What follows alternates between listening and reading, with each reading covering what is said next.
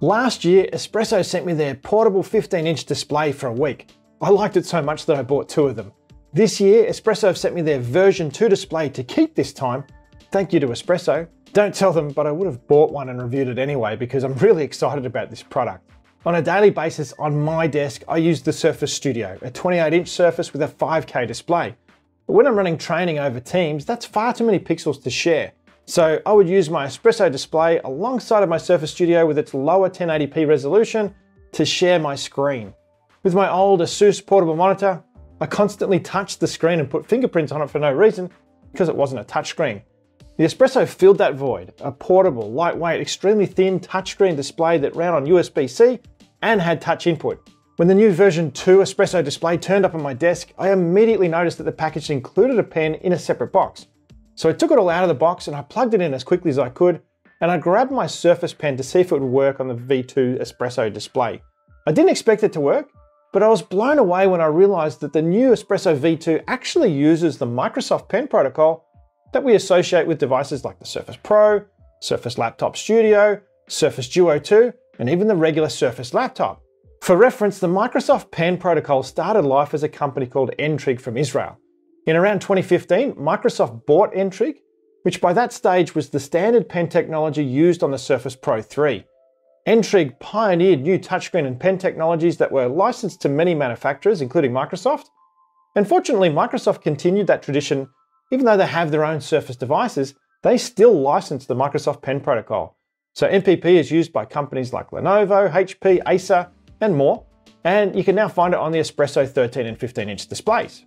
This is really cool news because my Surface Pen now works on this portable display, and that opens up some incredible possibilities for working across all sorts of devices. My Surface Pro 8, Pro X, Studio, well, they all had pen support already. And it's nice that I can now have a second screen that supports the same pen input.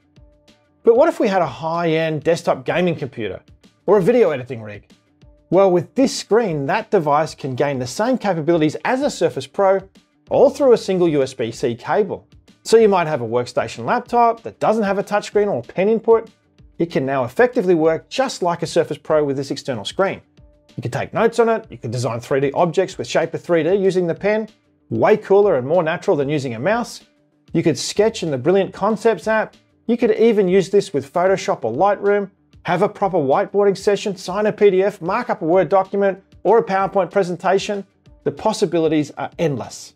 I even plugged in my Surface Duo 2 to see how that might work. It didn't work immediately, and I'll explain why in a minute. But with a quick fix, this monitor became an extension of my Surface Duo 2 that even supports pen input. So I could actually write notes in OneNote on this 15-inch external screen directly connected to my Surface Duo 2. How cool is that? I mean, with this setup, I could run a one-to-one PowerPoint presentation with ink directly from my phone. And the interesting thing is that this Espresso display, I mean, you can see by looking at it that it was designed for Apple products. And anybody who's watched this channel knows that I don't think much of Apple Macs laptops, because they don't have touch and pen input. And I think that in 2022, that's like getting around on a horse and cart. That is until now, because grabbing one of these Espresso displays for your Mac would suddenly open up the possibilities of touch and pen input. Now, of course, Apple haven't really developed touch or pen input for macOS, but Espresso have put a fair bit of effort into developing software that enables touch and pen gestures on the display in macOS. So if you have a MacBook, now you could add an electric engine to your horse and cart with the Espresso Display V2. On the Windows side, of course, touch and pen input is all supported, baked into the operating system. So all you'd need to do is simply plug in the display to any device running Windows 10 or Windows 11 and start working away. Espresso do have some software for Windows. However, at this stage, it doesn't really add much in terms of functionality. You can adjust the screen brightness and the sound level for the display using the software, but there's not much else on offer just yet. Now, speaking about volume, there are speakers inbuilt in the display. To be honest, I'm not sure why they're there. They're not the greatest when compared to the speakers on my Surface Pro 8, for example. So personally, I'd never use these. The display has a 1920 by 1080 resolution, also known as 1080p or Full HD, and it runs at 60 Hz. The standard color setup has been tweaked nicely to give it a slightly more blue tinge. The display supports at least 10 simultaneous points of touch, and it even supports tilt with the Espresso pen, as well as any one of the more recent Surface pens from 2017 on. It doesn't appear to support haptic feedback with the Surface Slim Pen 2, but the Slim Pen 2 does work quite well on the screen. On the right-hand side of the device, the ports have been greatly simplified. On the previous generation, there was a mini HDMI port, which is an uncommon cable, and I think that was a little bit problematic. On this version, Espresso have dispensed with that mini HDMI port and just given us two USB-C ports. You can plug your device into either one of those two USB-C ports.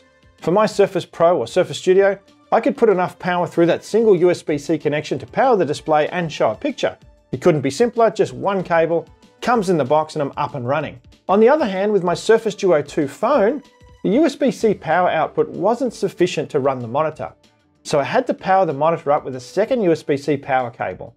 I happened to have a Surface Pro charger on my desk, so I plugged in a USB-C to USB-A cable, and I plugged that into the USB port on the Surface Pro's charging brick, and then I plugged it into the monitor and it immediately powered up.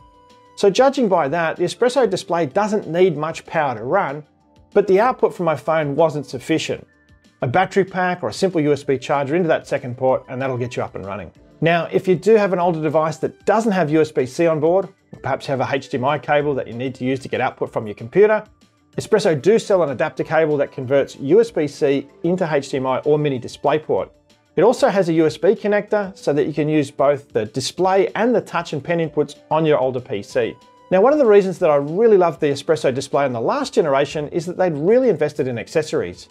It's not enough just to make a portable monitor. You need to think about the way it's used and how it fits into people's workflow. And I think that's where Espresso have done a really great job. With the new generation, they've refined their accessories nicely. For example, the new Espresso case is much simpler. It covers a single side of the display, so it acts like a cover for the glass when you're transporting it in your bag.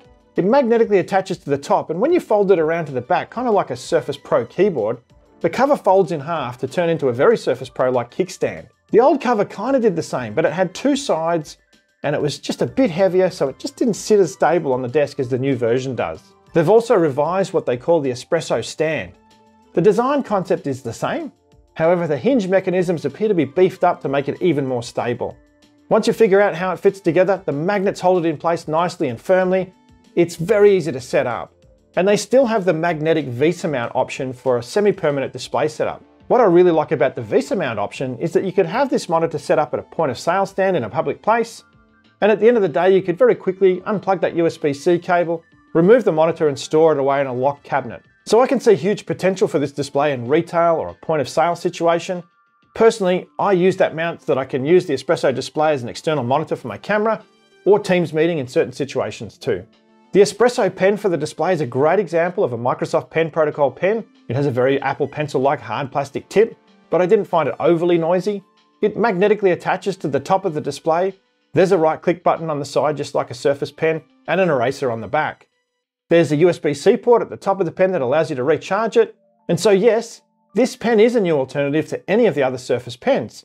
It works on any Surface devices that support the recent Surface Pens from Surface Pro 3 on, and I think with its recharging capabilities, it's an interesting alternative to the Renaser pens that we reviewed on this channel previously.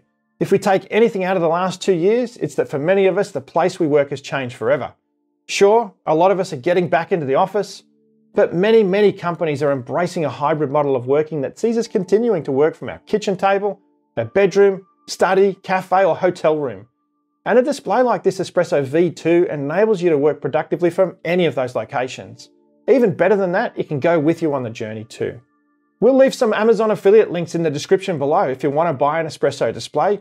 And if you're local to us here in Australia and you want to buy some of these for your organisation, then make sure that you contact us using the link below and we'll hook you up with some great pricing.